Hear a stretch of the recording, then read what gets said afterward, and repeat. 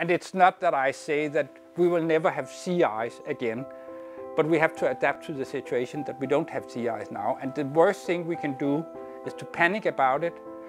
It is reality.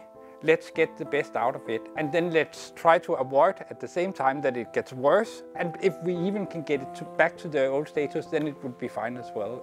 When I was living here in the 1990s, I had a pack of dogs, and every weekend I went out to catch shark on the sea ice or fish or whatever. Then in the winter 1995 to 1996, there was suddenly no sea ice during the winter. A completely change in the entire system up here.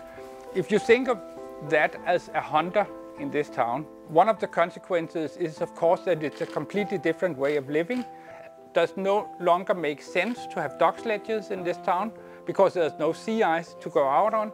So they have replaced the dog sledges with boats, and they go out with the boats during the winter. But it's complicated for them. If we actually turned the perception around and said to ourselves, what can we learn from these people living in this town to, instead of being paralyzed by not being able to find the full answer, then testing a bit around and see, but what can we do in a situation like this then? Because that would be fruitful for us in many ways. We would also reduce the stress level and stuff like that. Many different things.